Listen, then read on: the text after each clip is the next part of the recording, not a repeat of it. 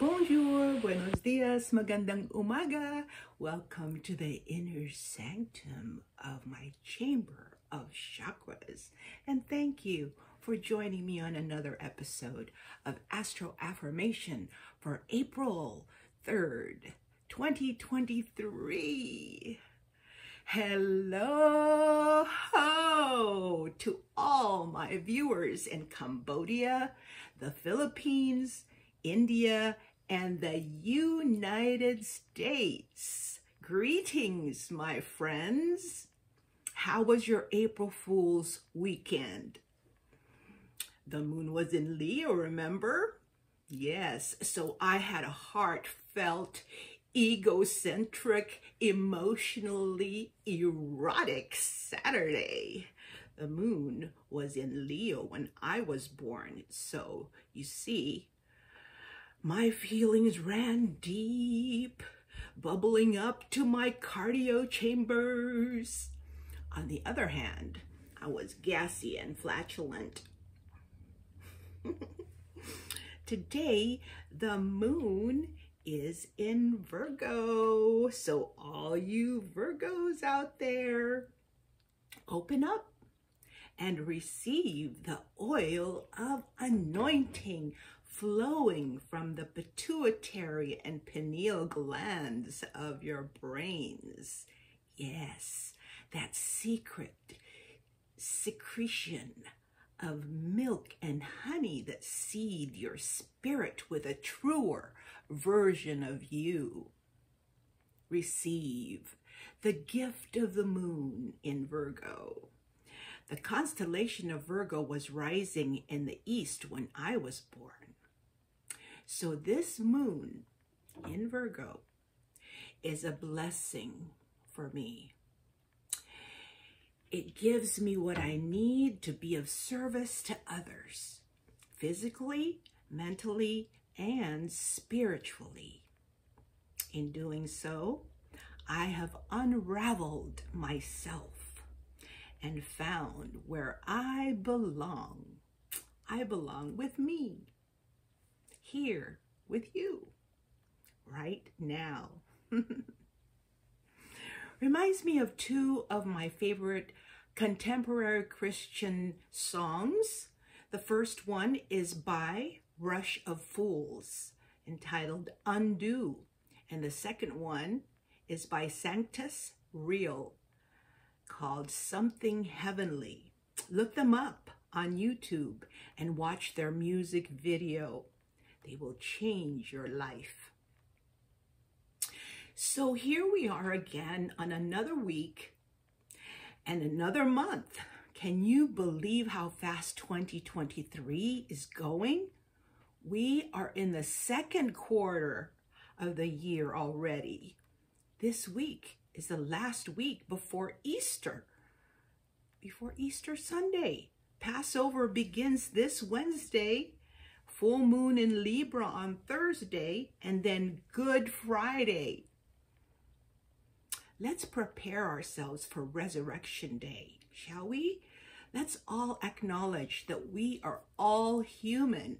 We all make mistakes and come short of God's glory, but every day we try to be better people by learning from our sins so we don't get caught up in its web and caught in its loop, just waiting there for the spider to devour us. No, break free from the cocoon that no longer serve you.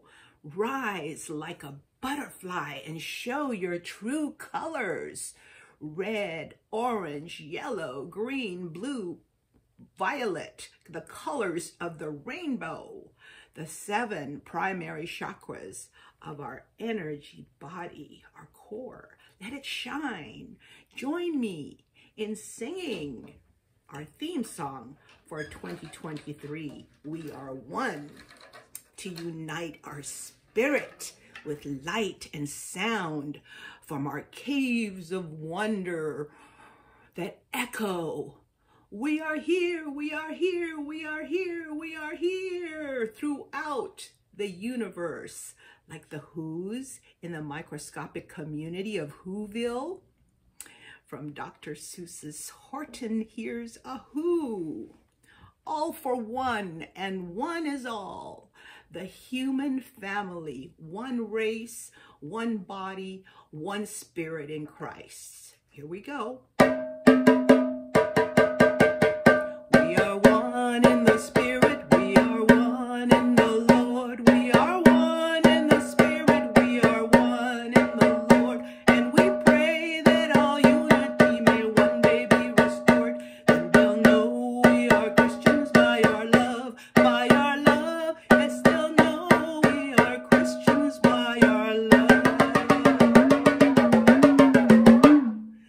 Thank you for singing. That was wonderful.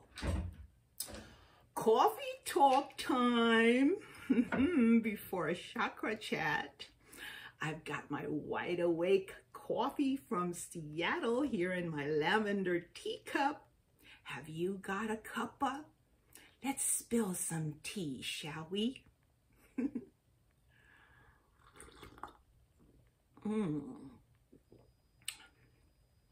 Yes. So, I got a visit from a couple of my daughter's TLC's friends last Wednesday night. Susan, aka Susie, and Alicia. We had a smoke break porch side of the big blue house. It was lovely. Before they left to go to Tukut's Lounge for the live band karaoke, Tukut's Lounge is a venue at the San Manuel Bingo and Casino, Yamava Resort and Spa. Anyway, I gave them a hug before they left because I'm a hugger. And Alicia said I smelled like Nagchampa. Now, I had never heard of such a name before, a word before, so I asked her. And I looked it up on the internet and found that it's a fragrance from India. It turns out that it is made from sandalwood, which is my scent. I love sandalwood. Yeah, so I bought this box of Nagchampa from Amazon. Satya Sai Baba Nagchampa Agarbatti. Manufactured by Srinivas Sugandhalaya LLP. It smells amazing. Oh, so calming, cleansing. It cleanses negative energies in the air when you burn it. Let's burn it right now. Oh, I didn't bring my lighter. It's okay. I'll burn it later. But yeah, it purifies all toxicities of the soul. I love it. Make sure you look for this label.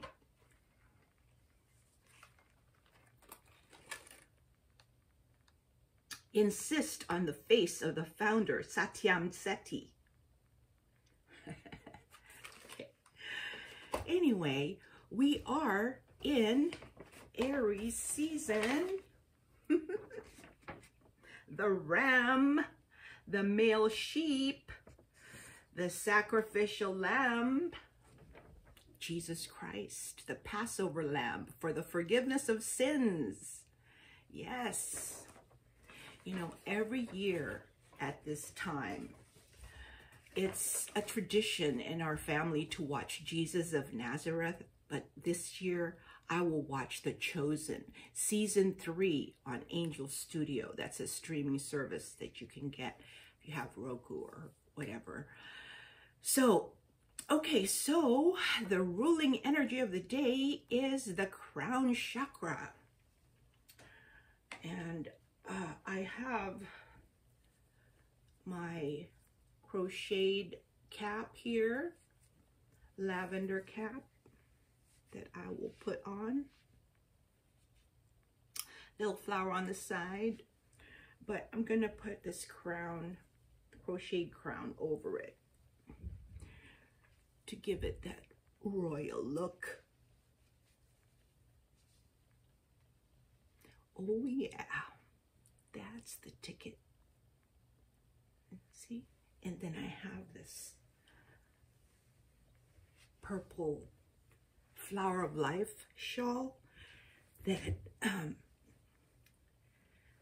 you can use as like a blanket over your shoulder, but it looks to me like a robe, so regal.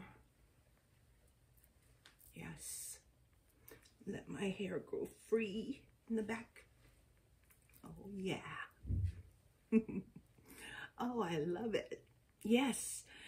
So the crown chakra, the Sahasrara in Sanskrit, it's the 1,000-petaled lotus flower that blooms forever towards infinity of full consciousness. We have Amaranthin here today with her royal tiara. Say hi, Amaranthin. She wants to honor the color of the crown chakra, violet. Okay, bye, Amaranthin. Yes, that's my furry flying friend. So the crown chakra is the highest vibrational frequency of our electromagnetic current that is in the core of our being. The color is actually white for purity and holiness, but violet is its visible color, like lavender, lilac, light purple, any soft shade of like pinkish purplish color can open and balance and activate the crown chakra, our connection to the divine. I'm wearing layers today because again, it's raining here in the IE, so it's cold in the morning and then it gets hot when the sun comes out, but I don't think the sun's going to come out today. There's like just a blanket of gray clouds looming over the area. So, but yeah, it's raining again. April showers bring what? That's right, May flowers.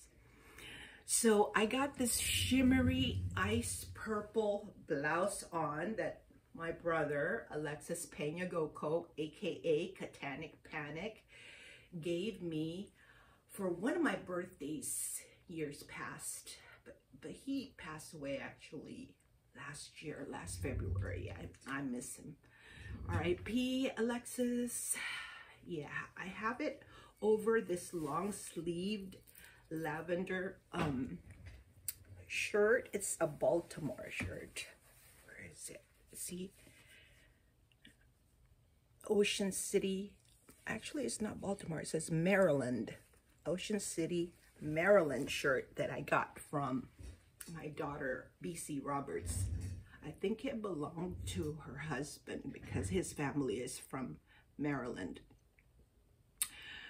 And speaking of Maryland, I just heard that Lance Reddick passed away recently.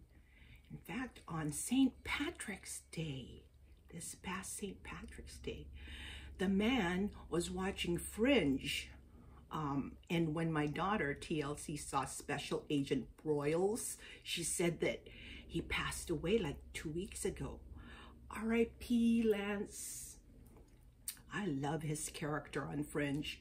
Remember when he ate that Red Vines licorice twist in Walter's lab? Oh my gosh. It was so funny because he didn't know that Walter had laced it with LSD and Agent Broyles tripped out. So funny. Anyway, so the violet is the color of the day. I crocheted a mandala for the crown chakra and I hung it on the wall there behind me. And I got this lavender candle burning at my side. I love lavender. It smells so good. And to give me that complete royal look, I have put on my crocheted purple flower of life robe and cap and my crocheted crown for the full effect of the queen of the big blue house. Oh yeah, got my April queen ring on and my third eye protection ring, since the third eye is the gateway to the crown, our connection to God, right? Okay, so I created a visual aid of the 7 primary chakras of a human being's core: the subtle system, the soul spirit, the energy body. Okay, see the triangle that I drew in the background? It represents a human body sitting in a lotus position, like this image here. When you sit in this position, you make a tetrahedron shape with your body. It's a pyramid with 4 triangular sides. And what happens when you sit like this on the bare earth, another tetrahedron forms below you, you know, like as above, so below. It's like a mirror image of what you form at the top, the physical part, and then below you is like a shadow of it. So you're actually making an octahedron shape when you sit like this on the ground, right? The root chakra plugs you into the earth, and the crown chakra connects you to the sky. All of the chakras must be open, activated, and balanced in order for the current of consciousness to flow freely and simultaneously up and down around your body. It's like,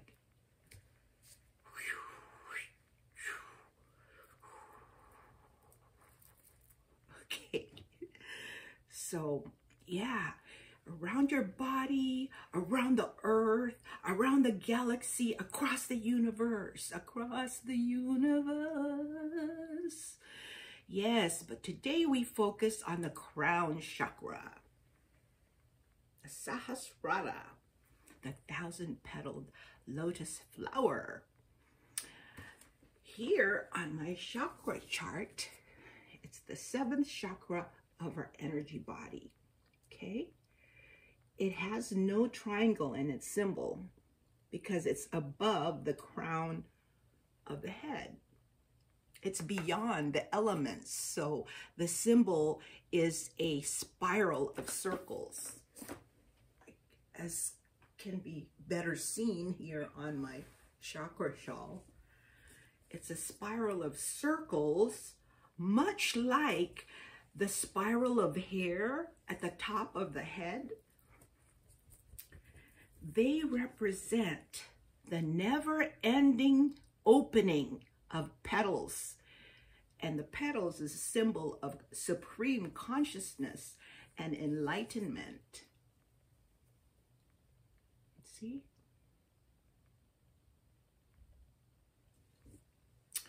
I read this article on the crown chakra from the Tribune of India by Dr. Satish K. Kapoor. It said that the crown chakra is our link to the universal mind that holds the elixir of life.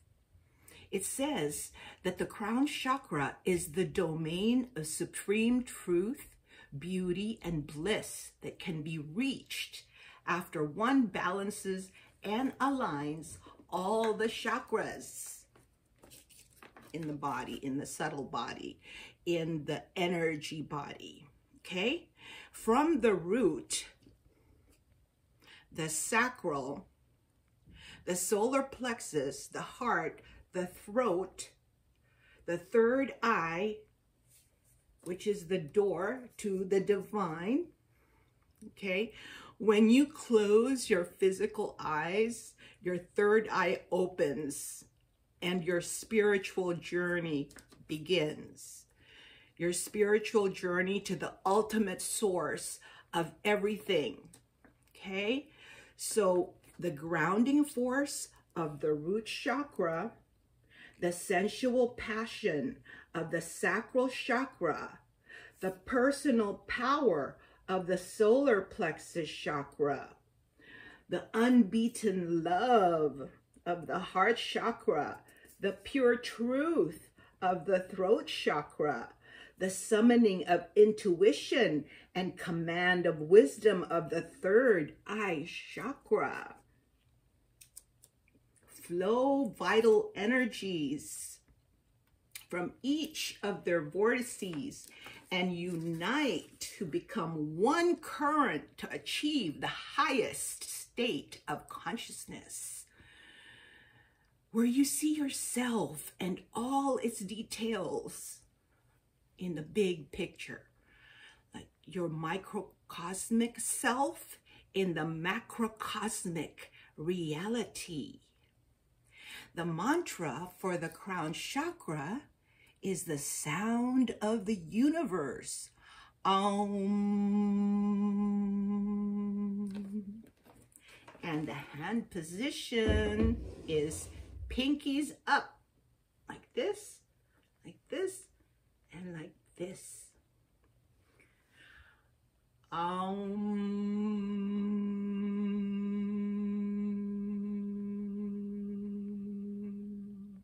Okay? So in your meditation today, be aware of when your consciousness reaches the third eye chakra level. Observe your thoughts, your visions, and dreams, and save the data in your memory for later study and analysis. But stay in the spirit and watch for the gap between your thoughts. Get in that empty space where there is no sense of self, and just be. Just be in the ether. Levitate your spirit above the head, beyond the elements. Hear the silence of the empty space devoid of all matters, and be in the state of beingness. Return to the singularity of eternity where we all came from, and connect with your supreme self and God. Open your crown chakra to receive from your superconscious mind. Let the petals of your consciousness blossom toward infinity, fully bloomed. Let go, expand your awareness beyond the physical plane, and be free to just be your supreme self. Download divine inspirations in the silence of the void.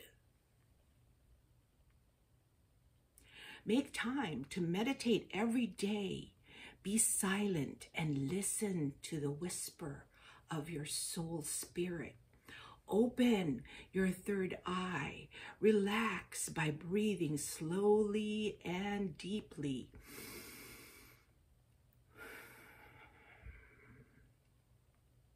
Surrender and die to your cognitive mind to be born again in the presence of the Most High God. That's all I have for you today. And once again, I honor God in you and me. Namaste.